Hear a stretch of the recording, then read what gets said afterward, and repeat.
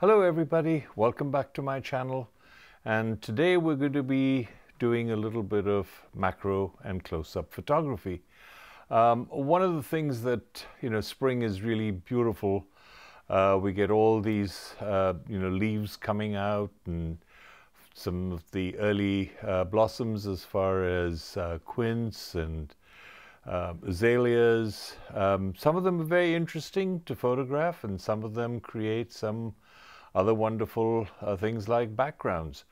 So what I did today was I went out and took my camera, and I'll show you some of those images. What I did was basically photograph just bushes and flowers in the bushes, azalea plants and the apple blossom, and other plants basically that have a little color with some green. And the intent behind this was to create backgrounds for some of the photography that I'm going to show you. So I took those, and here's a sequence of some of the background images that I photographed. So what I do with these images is to print them out on matte paper, and then I'll glue them with a little spray glue and apply it to some foam core boards so that they remain flat and rigid. Because I'm going to be doing most of these flowers, and I'm going to photograph them indoors, so I don't have any natural backgrounds. I don't have any backgrounds that I can throw out of focus. So if I have out of focus backgrounds, I can use them for my photography, and it's basically like being in the outdoors. This really is what this particular background looks like, and if I increase the exposure a little bit, you get an idea of it's pretty interesting. It gives a nice green background, and I'll show you some images that I've will capture with this. So what I have is I collected some plants, and these are some quince, a little bit overexposed, so let me turn this light off. There's some quince over here, then I've got some maple leaves. I've got some seed pods that were left over from last year. Some other seed pods that have basically sprouted this year. So there's a collection of those flowers. Then I have most of these are nothing more than just weeds that grow in the garden, some little yellow buttercup-like. And then we'd planted some hosta, and they kind of bloomed indoors.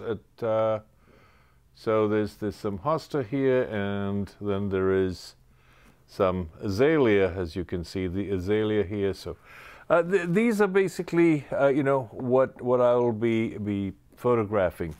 Now, as far as my setup is concerned, I have the Panasonic S1R with the Sigma MC21 adapter, and then I have the 150mm f2.8 macro. It's a 1:1 macro IRIX lens. It's a manual focusing lens, which I love, particularly for macro photography. And I have a lab jack here, and then I have this third hand or third arm. It's really a helper tool used for soldering purposes, but I find this to be very convenient to clip on and hold plants and flowers and whatever else.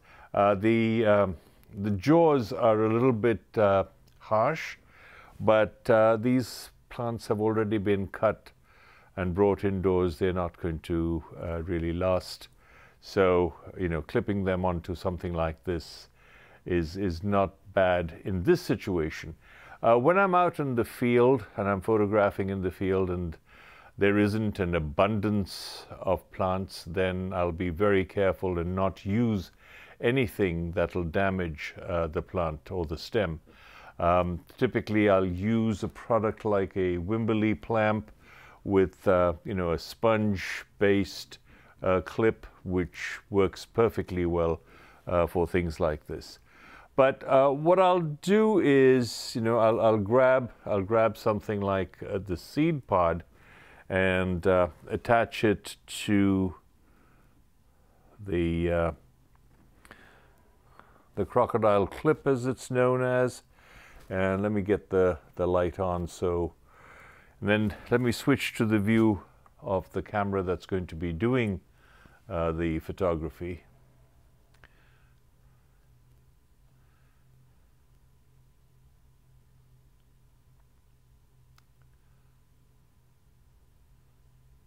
So there's the seed pod, and basically what I want to do is to get the seed pod in perfect focus. And in order to do that, I have the camera actually mounted on a rail, which is the Novaflex Castell Cross Q. And basically it's a 2-axis rail, which is fabulous for this kind of work. You can actually move it in 2 axes, left and right, or back and forward. But initially, to start with, all I've done is actually positioned this single seed pod so that I can capture it just as an individual seed pod. Now, once again, as far as my settings are concerned, I'm at f14, 1/13th of a second. Everything is solidly mounted on a unique ball head that is sitting on top of a Platypod Max, which is on the silicon pad to prevent it from slipping or moving. Just to give you an idea, so that's, you know, the camera and the lens. Below is the unique ball head, and if I just move this out of the way, you should be able to, let me just turn it and you can get an idea of what I've got here. I'll slip it out and show you the Platypod Max system, which is supporting the unique ball head, which is then supporting the Novaflex system. So once again, let's just get this thing repositioned properly.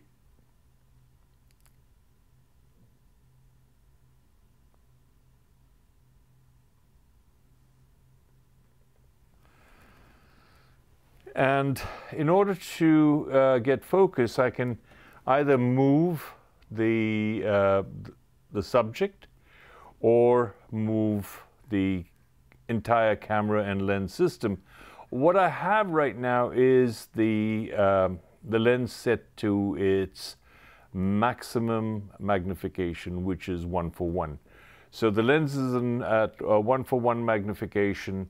I have this little seed pod over here, which I should, in fact, in this particular case, get a slightly better angle on it and get some of those leaves in place. So I'm going to tilt the camera down.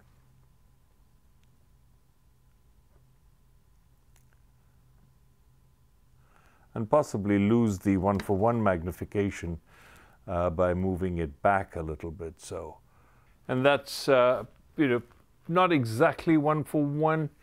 It's telling me that it's 1:1.2 as far as the magnification is concerned. The way I can tell you that is if I look at the lens markings, it's giving me a marking between 1.12 and 1.15 over here. So it's about 1.125, which is pretty good. I mean, it's not 1:1, but in order to frame the subject correctly, this is really pretty good for this subject.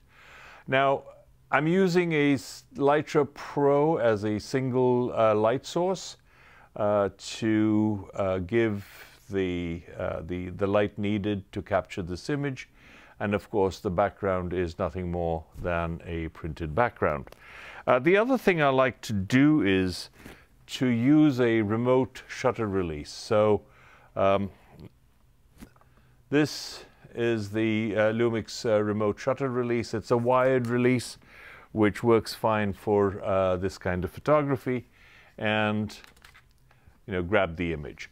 That's one. I mean, I'll photograph the other subjects and show you a series of images, and then we'll get on to doing a really close-up of the little yellow flower. And in addition, we'll show how you can actually use some camera movement to create some interesting imagery. So that's going to be after you see a series of images that I'll capture. I don't want to bore you with each image being captured, but I'll just show you those.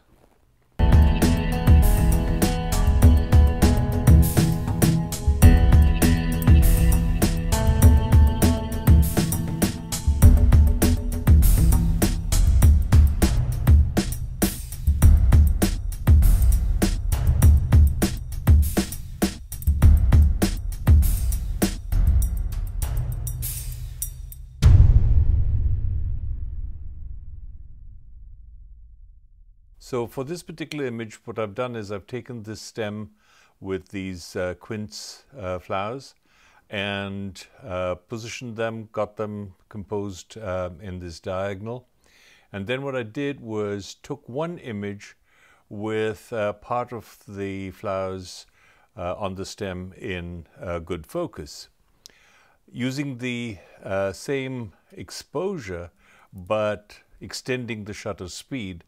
So adjusted the ISO to give me a longer shutter speed, but kept the rest of the exposure exactly the same.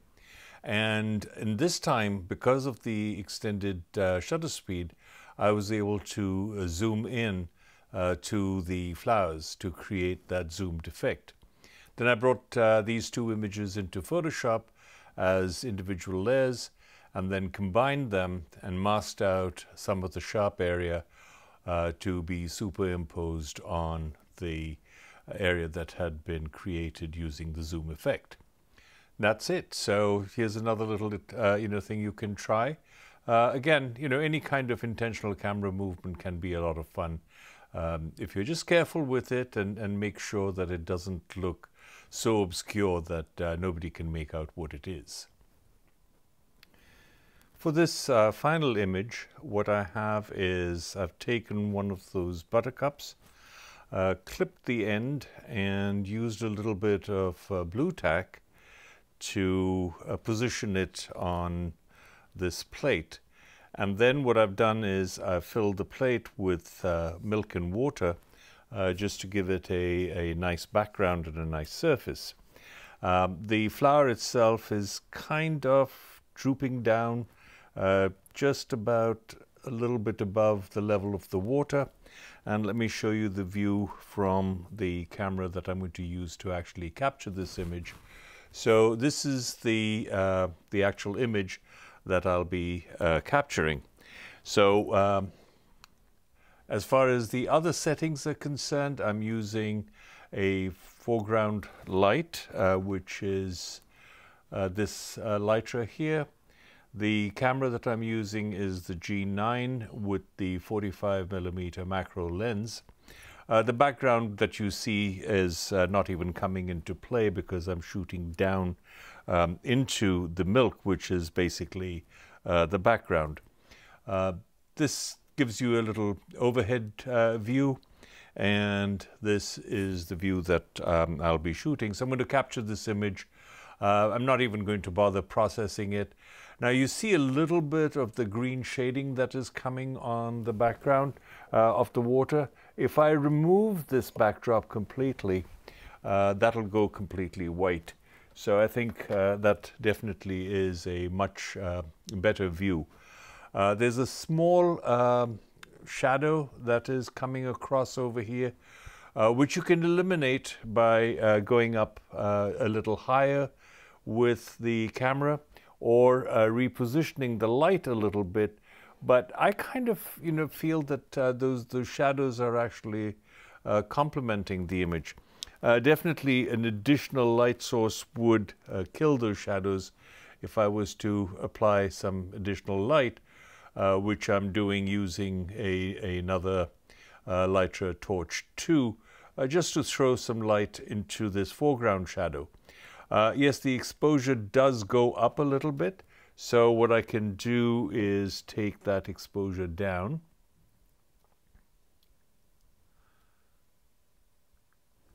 And actually the flower has drooped considerably, so I need to lift it up a little.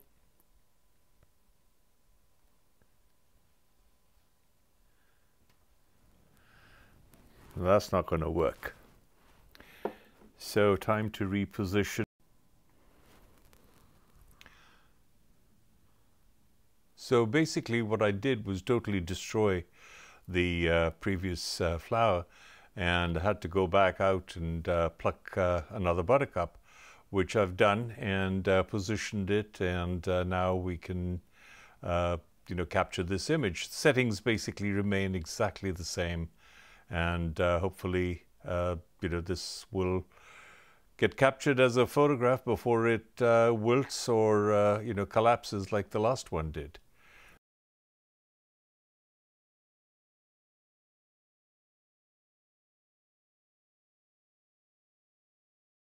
And with that, we come to the end of this episode. I hope you've enjoyed it, and if you have, please give me a thumbs up. Also, if you like what you see, please do subscribe. Hit that notification bell to let you know when the next episode is created. And in the meantime, be safe, be well, and we'll see you soon. Take care. Bye now.